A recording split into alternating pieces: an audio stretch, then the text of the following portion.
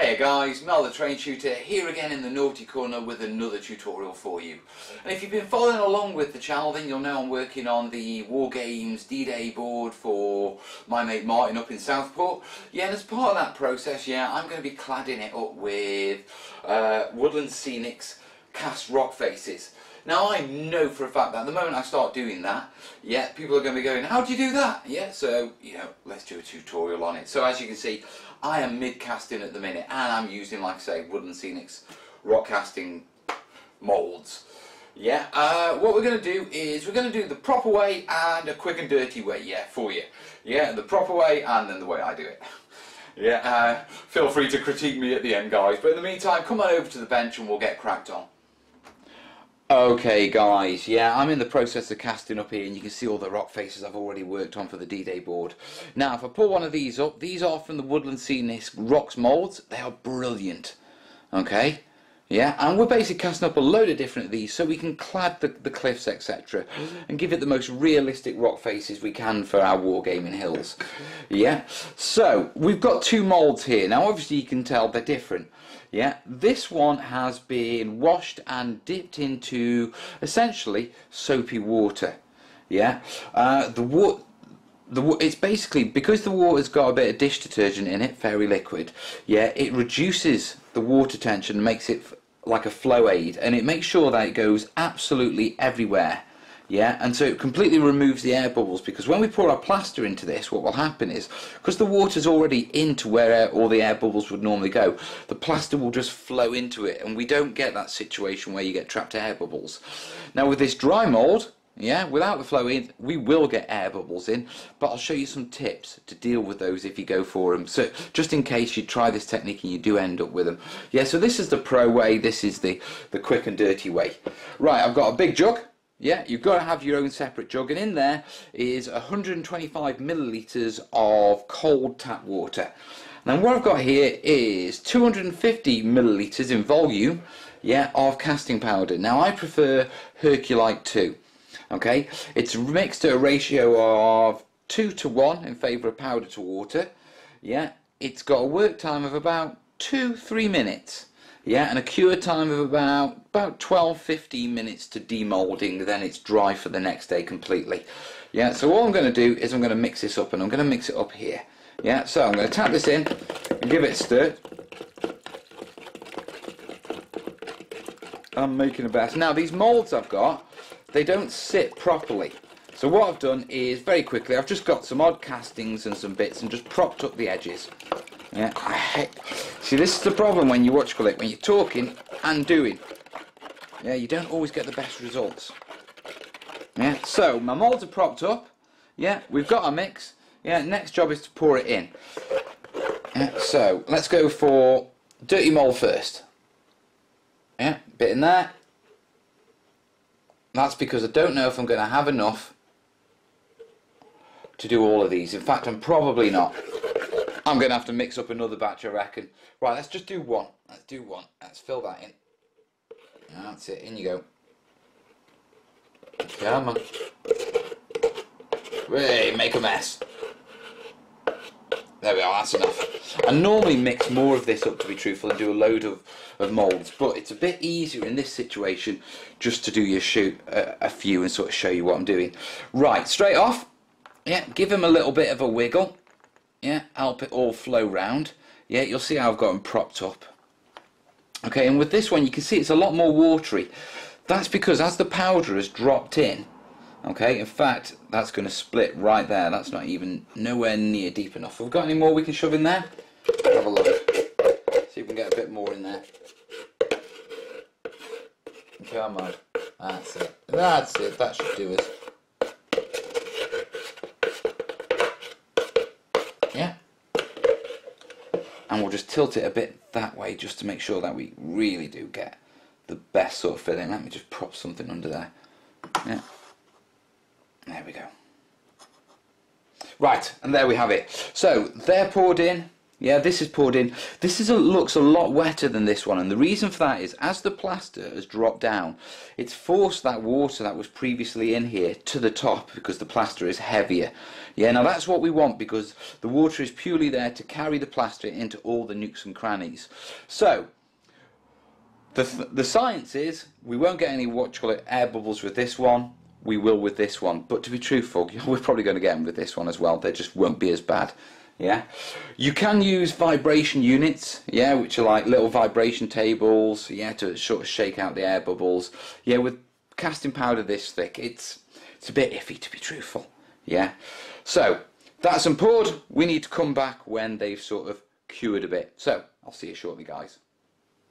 Right, we're about 15 minutes in, and all the heat has sort of gone out of these now.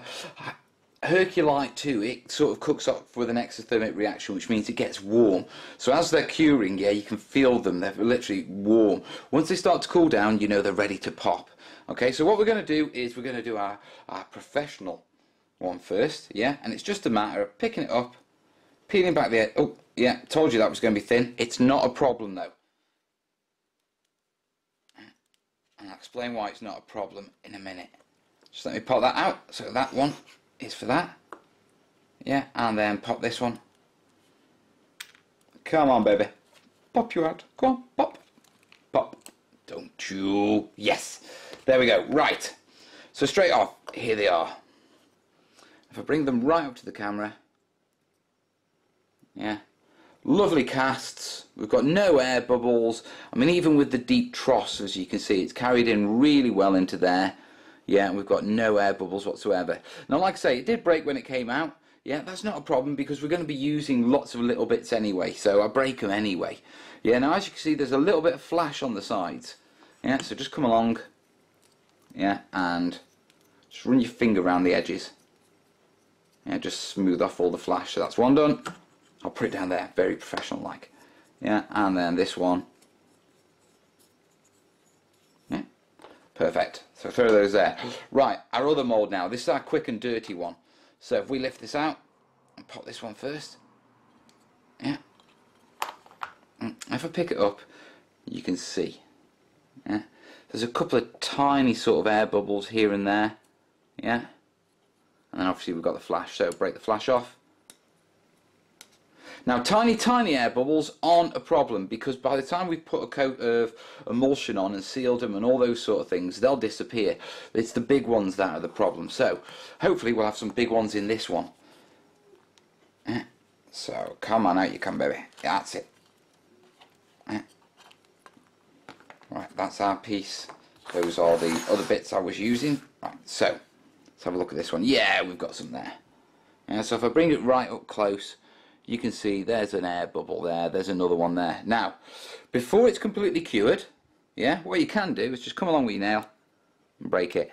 You see, the thing with air bubbles is, the reason why they're so noticeable is because they're round and they're perfectly smooth, yeah, but while the plaster's still soft, if you come along with just your nail, yeah, any air bubbles, yeah, you can make completely disappear anyway. Yeah, so they're gone. So with regards to the techniques, yes, you can use the sort of wet water technique. This will need dipping again, yeah, and then it's ready to go. Or you can just keep them going dry, because if you're going to be doing large pieces, yeah, you can always come along on any large air bubbles, you can just clean out with your nail as you go. The small ones, they're going to get filled. It's as simple as that. Yeah, so that's our pieces popped. The next thing we need to do, yeah, is to sort of just let them cure, and when they cure, they'll end up like this. And if I pick these two pieces up, do you hear that? They're still very wet. Pick these two pieces up, yeah, they're a lot lighter. Okay, you can throw these in the oven, to be truthful, yeah, after you've done like a, you know, don't cook them in the oven, but after an oven after you've actually been cooking, yeah, just put them all on a tray and stick them in there and that'll take it out. You can also get things like food dehydrators, which are good for doing Hearst Arts blocks and small stuff, but, you know, you're going to struggle with any real volume. To be perfectly honest, I just leave them on the kitchen side for a day or two, yeah, let me just clean these edges up, just in case we've got any flash. Don't be scared of breaking bits on these, by the way, because you remember they're going to be fitted onto a hillside. Yeah? Right, so I think that about covers it, doesn't it? Right, that's casting the rocks up. The next bit we've got to sort of look at is actually doing the hillsides. Yeah? Okay guys, so that's how I cast up my rock faces using Herculite 2 and Woodland Scenic rock moulds. Now obviously there's lots of other rock moulds out there. You can also make your own using latex, yeah, so we'll be covering that in a future video. Yeah, I'm just working on it as we speak. Now the second part of this video, yeah, is I'm going to need to go to the actual studio to do that, and I want to do the full piece and have it finished so you can see the finished effects. So you're probably going to see that one in probably about a month's time. But as you're watching the D-Day project log, if you know, when you ask what you're casting them, how you're casting them, yeah, because you're going to see it sort of progress on that through it anyway. Yeah, this bit's done and this tutorial's done. So covered it. Right, so like I say, part 2 coming up once we've actually got all these clad onto the board. I've got all the tips together and they're all painted up, and I can show you something actually really impressive with it. Do you know what I mean? Rather than this is just how you stick it on. Yeah, so that's my thinking.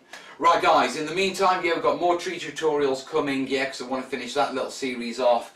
We've got the wire armature coming, yeah, the cast rock, yeah, we're doing some stuff with some hot wire foam factory tools, well, we're carving as well. Loads doing.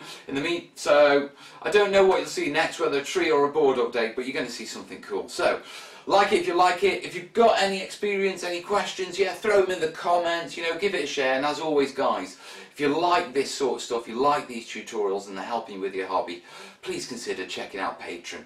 Yeah, $1 a month, just $1, makes a massive difference because it all pulls together and gives me the resources, the time, the camera kit to make these things for you. So there you are, yeah. And if you don't worry, because we're going to carry on regardless, as we always do. So I will be back soon with either a tree, a D-Day board, or maybe some rocks. And I don't know what's coming next. Pick one of those. I'll see you soon, guys. All the best, yeah. Ta-ra. Proper professional, folks. Proper professional.